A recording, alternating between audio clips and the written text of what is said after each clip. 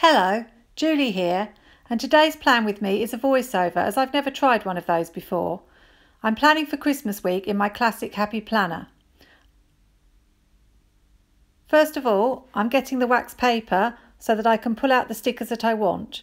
I'm using the New Seasons book because I really wanted to use the turkey dinner stickers. They're so much fun. I know they're meant for Thanksgiving, but here in England, turkey dinner is a big tradition. I'm also using squad goals because I thought the colours and the style of stickers really matched. The idea I had was to create 3 scenes of things that would happen during Christmas week. I also used the other Squad Girls book to find the decorative stickers that I needed for this spread. I also pulled out a few boxes, even though I usually make my own.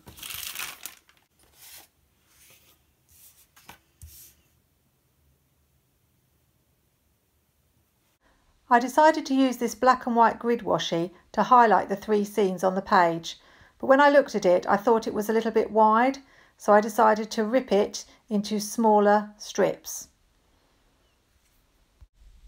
I place one on the left hand side of the page, and then, as the other side is larger, I place the other 2.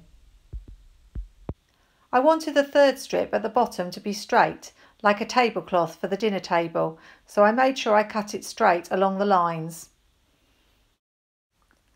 Unfortunately, I'm in a bit of a mess at the moment with Christmas fast approaching, so I couldn't find my X-Acto knife anywhere, so I had to go back to my old trick of using a store card, which can be quite tricky if you don't leave much tape at the edge to tear off.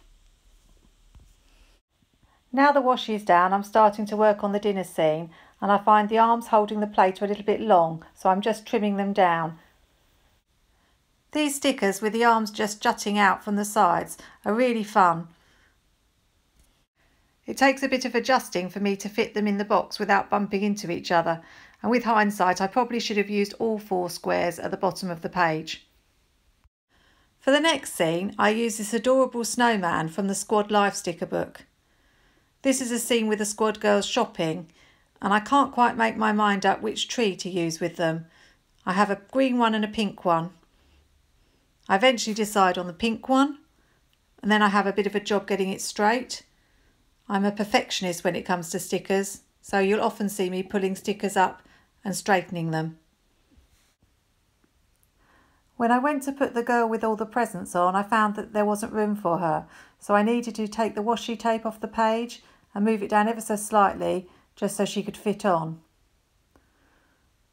I put a Christmas tree beside her and left a little gap, which later I go back and fill in. Next I added some pretty snowflakes from the Squad Life sticker book to make a pretty snowy wintry scene. With the 3 scenes finished, I moved on to adding some boxes. I make my own boxes on the computer and I make them just slightly smaller than the boxes on the Happy Planner page. I just like the way that looks. If you've watched any of my videos before, you know I have a tendency to place all the boxes in the box, but you can see I am overlapping the stickers here, which is something it took me a long time to do. I generally use my planner to write my to-do lists and to record appointments and events, and sometimes I do a little bit of journaling too, so boxes are always useful. I'm adding one of these banners from the Squad Goals sticker book. If you've ever used one of these, you know it's quite tricky to place them at the right angle so that they fit across the 2 boxes. I had a lot of problems finding a long sticker for the sidebar that matched the colours in the spread. Happy Planner just don't do enough of them, so I ended up having to bring in another colour, orange. I really wasn't sure about adding another colour, but of course I had to add an orange box to the other side just for balance. As I need my spread to be functional and I have lots of to-dos in the week of Christmas, I added in some flag stickers from the Squad Goals sticker book. I also like to put a to-do sticker at the top of the sidebar. I thought these boxes looked a little bit plain, so I used this Ho Ho Ho washi from the Christmas sticker book just to add a little bit of extra interest. You'll notice I found my X-Acto knife, or one of them. It was actually in my stationery drawer. The other one turned up sometime later in my kitchen drawer of all places. I noticed that I hadn't cut the washi strip at the bottom of the page, so I took care of that. Using an X-Acto knife is a bit of an art. You have to apply the right pressure not to cut through the page to the other side. The Ho Ho Ho washi came from the Christmas Joy sticker book. Believe it or not, my dad actually has a hospital appointment on Christmas Eve. Not exactly how we wanted to spend Christmas Eve. So I'm just adding some appointment stickers to my spread.